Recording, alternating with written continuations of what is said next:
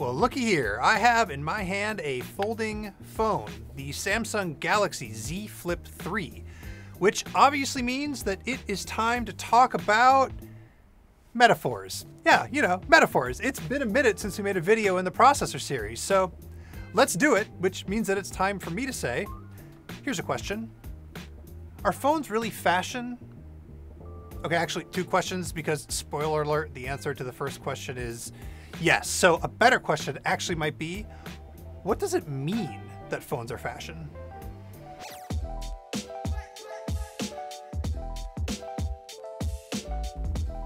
All right, talking about metaphors is super dangerous. Let's go with dangerous, yeah.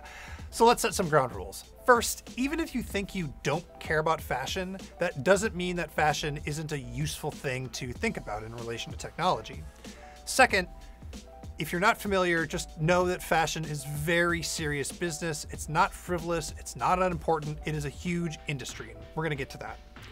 Third, even though the thing that's got me thinking about fashion and technology is this Galaxy Z Flip 3, I am not here to tell you whether or not this particular design is especially stylish or on trend. I mean, I personally think this two-tone cream colorway is sick, and I really love the bold blue and neon orange case that Samsung is selling, but that's me. You see, part of Samsung's goal with this phone is to have it appeal to people as a stylish object.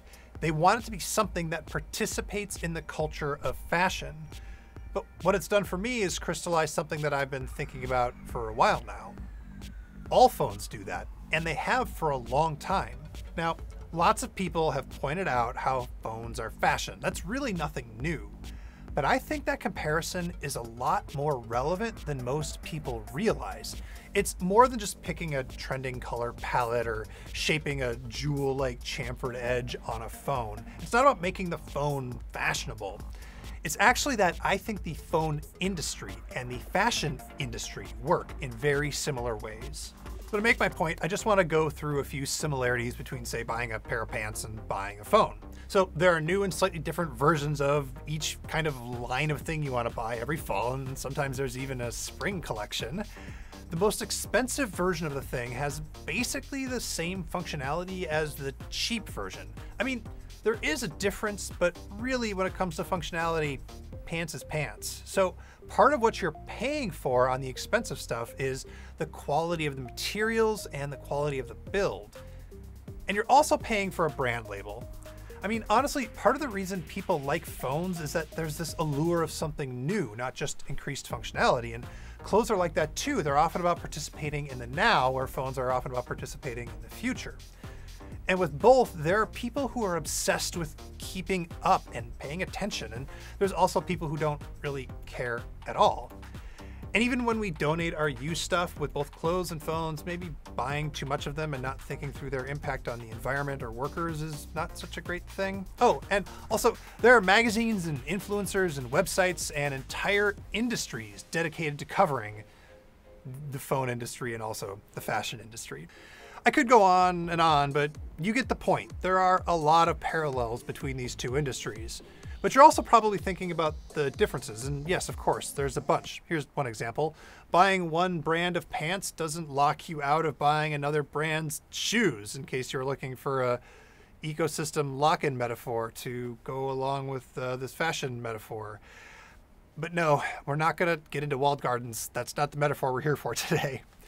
Instead, I think, you know what, the most important difference between phones and fashions is the one that's actually starting to dissipate a little bit. Technology, and especially phone technology, it tends to get better every year, but that's slowing down a little bit. With fashion, things change, and yes, sometimes there are technical advancements, but the year-over-year differences are more about culture, not about improved function. With phones, every year you tend to get something that does more or works better than last year's thing. But with phones, I think that dynamic is starting to change to be just a little bit more like fashion. Now, I'm not saying that innovation is dead or all phones are the same or specs don't matter anymore, but I do think we are at the point where even cheap phones are really good and can do the vast majority of stuff that people want out of a phone. I mean, compare this $1,000 flip phone here to this $450 Pixel 5a 5G. And think about how your life would be substantially impacted if you had one or the other. The difference might not be that big. Or, if you're an iPhone person, how big would the difference be between having an iPhone SE or the latest iPhone 12 or upcoming 13? When it comes to the basic functionality of clothing, pants is pants. And at least when it comes to the basic capability of phones, phones is phones. And that is partly why the Z Flip 3 is so interesting. Like Dan Seifert said in our review on, theverge.com, this is a totally normal phone that just happens to fold up. And there will be a lot of people who buy it for some practical reason about the functionality, like, it fits in a pocket. But I think even more are going to buy one because it makes some kind of fashion statement. The functionality is almost exactly the same as any other phone, but the expression of that functionality is different. Okay, so all this is fine as an academic exercise, but what should we actually do with this metaphor? Well, I think there's one more parallel between these two industries that we haven't really talked about that I do think can help us have a better relationship with our gadgets. See, both fashion and phones can be an expression of personal identity, externally to other people, but I think more importantly, internally to ourselves. It's a lot easier to explain this idea with clothes than it is with phones, so maybe you've been looking at it. Let's talk about this vest. I bought it because it is very good for riding my bike. This fabric here blocks the wind, but the back is open so it doesn't overheat me too much.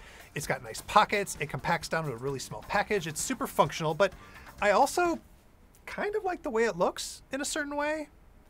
But I also know that vests, especially in Silicon Valley where I live, are a venture capital bro kind of thing. A Patagonia business casual kind of, you know what I mean. Of course, it is just a vest. And for a lot of people who don't care that much about the cultural resonance of their clothing, it really is just a vest. But for a lot of us, it's more than that. So we can go through this exact same exercise with the phone. I bought it because it folds up and therefore fits in my pocket, and that is very nice. I also think it's very cool with its folding glass screen and its little exterior screen here. And I like that I can close it and then I'll only see my notifications and not be tempted to dip into Instagram because it's sitting right there or whatever. But there are external cultural connotations to this phone. Fortunately, I don't think they're as strong as the tech bro vibes that people might get off of this vest, but they're there. It's a Samsung, it's a green bubble, and I don't know, maybe you don't care about that. Instead, you think it's just like a little bit flashy when instead you should just get like a basic Pixel or a standard, Galaxy A phone or whatever. But with both the clothing and the phones, I'm really trying to pay less attention to the external cultural connotations, although they do matter, and pay a little bit more attention to how these things make me feel, or for you, how your stuff makes you feel. I think this phone looks cool, and it's okay to buy stuff because it looks cool. High-end phones are usually interesting because they're techie, but the Flip 3 isn't techie. That's not part of what this expresses anymore. The tech here is starting to get actually kind of boring.